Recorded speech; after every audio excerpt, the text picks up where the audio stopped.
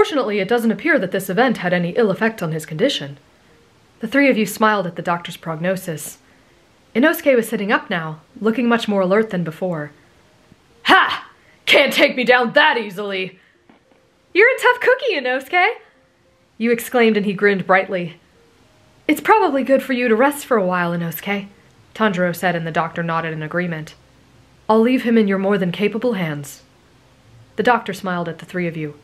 But don't hesitate to call on me if something happens. We appreciate your help. Your companion in the green checkered haori waved him off before turning his attention to you.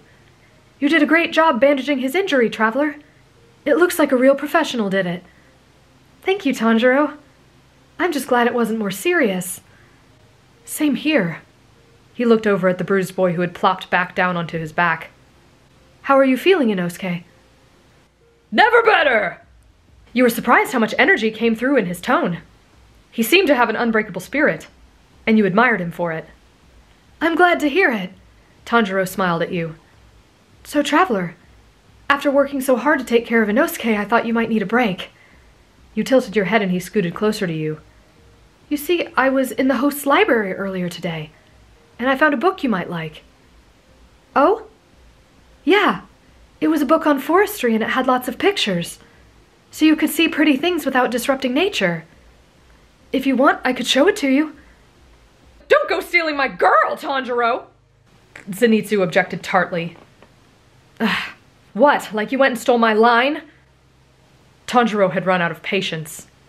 Zenitsu gasped loudly in melodramatic offense. I didn't steal it! You just voiced what was already in my heart and I repeated it! Wait, you blinked. So that whole love currency thing?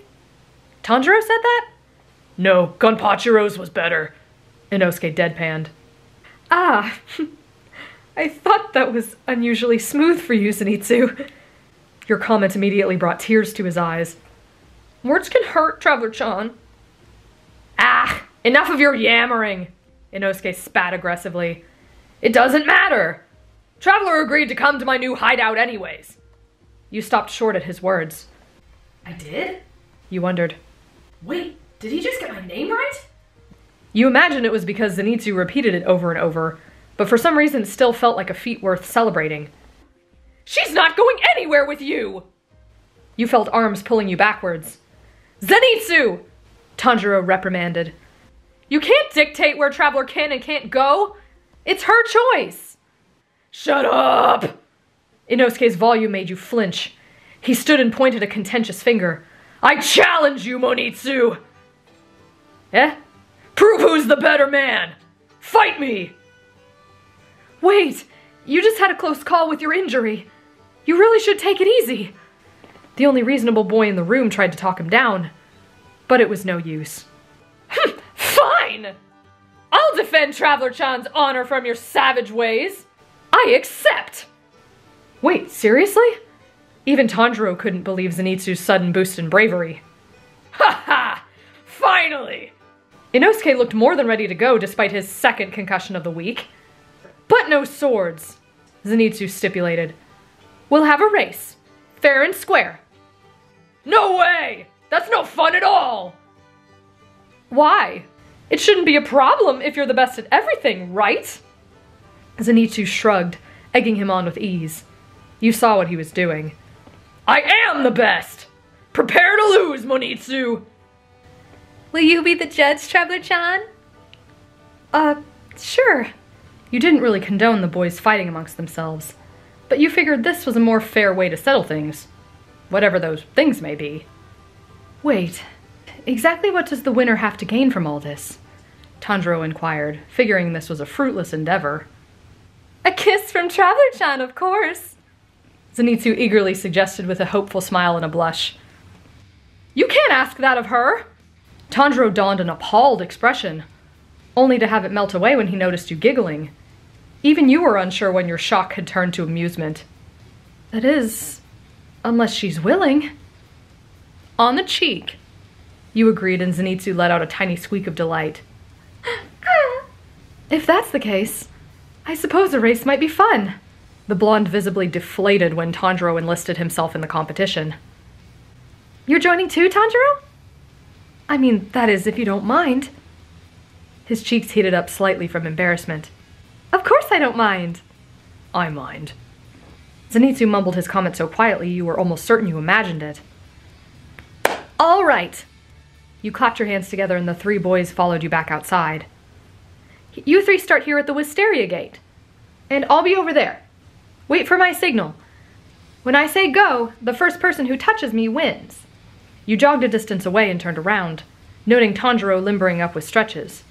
Inosuke looked fired up, blowing steam out of his mask. Even you couldn't help but catch the excitement. Based on how often they chased each other around, you figured Inosuke and Zenitsu were pretty evenly matched in speed. Now with Tanjiro involved, you were really quite curious to see who would come out on top. Are you boys ready? You called across the courtyard. Ready! Ready! They all hollered in unison. On your mark, get set, go! Ah! The instant you said go, there was a burst of dust and lightning. You were swept up bridal style before you even saw the boys move. It appeared as if an explosion had gone off right in the entryway. I win. You looked up to meet Zenitsu's huge grin. It was now that the smoke began to clear and you could see the other two sprawled on the ground like starfish. Plan backfired. Inosuke's voice was strained as he coughed up dust. Tanjiro just looked disoriented. He was flat on his back, staring wide-eyed up at the clouds. Good to know Zenitsu gains in human speed when a girl is involved. He mumbled to no one as the blonde put you down. So I get a kiss now, right? Zenitsu was bubbling with so much enthusiasm it made you laugh. You have to hold still first. Oh, right!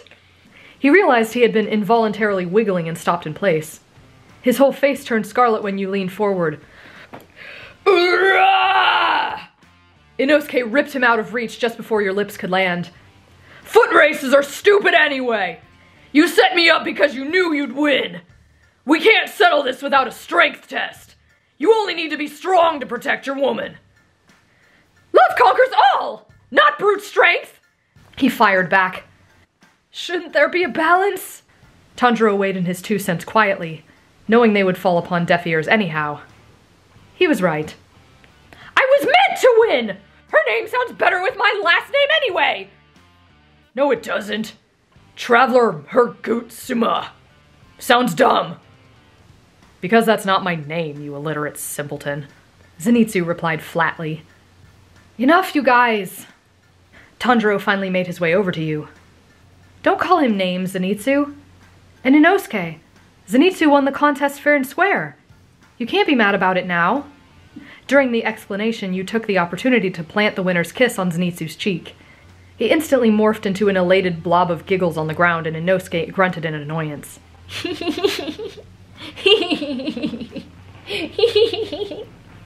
Ugh. By the way, Traveler, I actually have to run an errand before it gets dark. I needed to pick up something for Nezuko from the market, and I was hoping you'd accompany me. Wait! The blushing boy interjected.